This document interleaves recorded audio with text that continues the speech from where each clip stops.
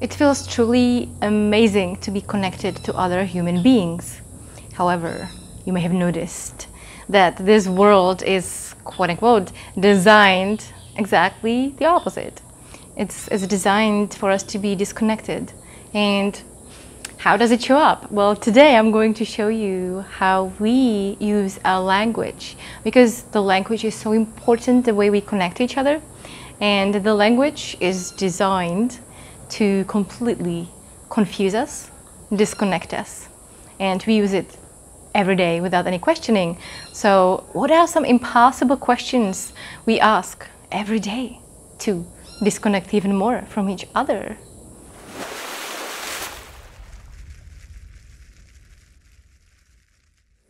Beautiful day, unlimited sparkle.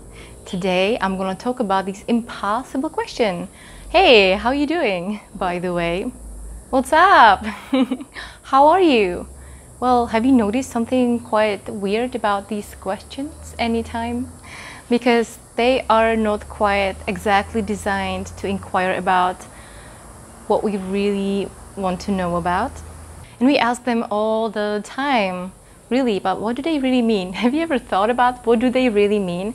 How am I doing? I'm doing, like really the only answer for that is like, I'm doing like well, bad, good, like just doesn't have, it can't possibly ask you about the truth.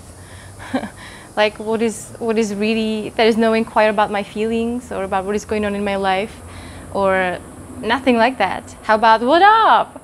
Again, what's that even mean? What up? How are you doing? How am I doing? How am I? I'm doing good. Yep, flesh in right spots, and I'm doing, yes, well. Or how about, how's everything? Oh, I love this one. How's everything?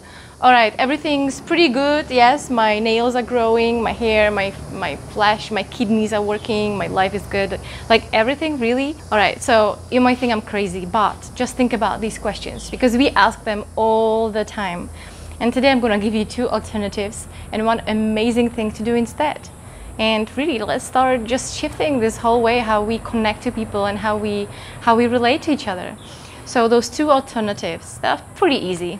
You can ask, if you really care, you can ask, what's alive in you right now?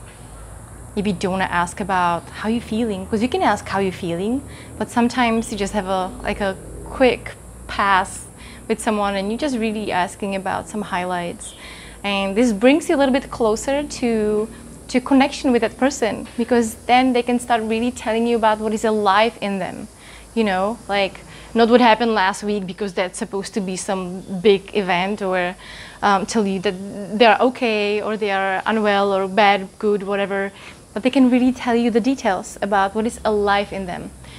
Or sometimes check with yourself. Maybe you don't really want to know. Maybe you just really don't want to know. Maybe you're just passing by and you're just saying it automatically. You're like, hey, how are you doing? And you don't really care. So what do you say? You can just say, hey, nice to see you. Because that just sounds way more authentic in that moment. But just forget about all this small talk. I personally don't like small talk. I actually don't do small talk. But I love the question about what's alive in you right now. And I love talking about feelings. But there is one way of really connecting with people instead of going into this small talk. And that's really asking them about, hey, would you like to do a check-in? And they go like, what's a check-in? Well, check-in is when you really check in with your body and with your mind and with your soul about how are you feeling and what is alive in you, what's going on in your life. And you give a quick summary, maybe a short one, or maybe you agree on doing a check-in for 1 minute or 2 minutes, whatever. But that will bring you to a completely different state. And so imagine before two friends meeting, hey, how you doing? Sure, cool, yeah, it's fine. Have you heard about the hurricane and you know, the things and what happened in Nicaragua and all these things? So instead of going in there, you can go like, hey, do you want to do check-in? Sure. So you do check-in and you go like, wow. So you find out that actually the second person or the third, whatever, it can be a group of people. It's good to do check-ins when you have like 2, 3 friends, 4 friends, because then you really know where you're at. And you may see that some of them actually feel really sad or felt really lonely on that day. Some of them were just in a car accident, maybe in the morning, or some of them just fell in love, and like all these things that sometimes it would take some time to get there. Now you can go there straight away, and now you can go even deeper and you can start connecting even deeper. So I love that. I love doing check-ins, and every time I remember, I just ask people, even sometimes in the middle of a conversation, when I feel like, well, we're talking about all these things and I'm not really feeling connected, I say, can we do check-in? People go like, sure, or people go like, what's that? So either way, you show them what it is and you do a quick check-in, and it's just so beautiful.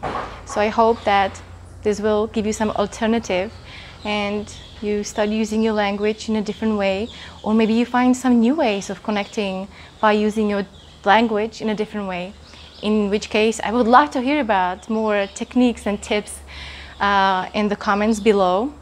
And yeah, send this video to anyone who does small talk and just always talk superficially, or you find it so hard to connect to them, because now you can have a little bit more meaningful conversations, at least to get started. So thank you so much for watching, and how far are you willing to go to truly connect to other people?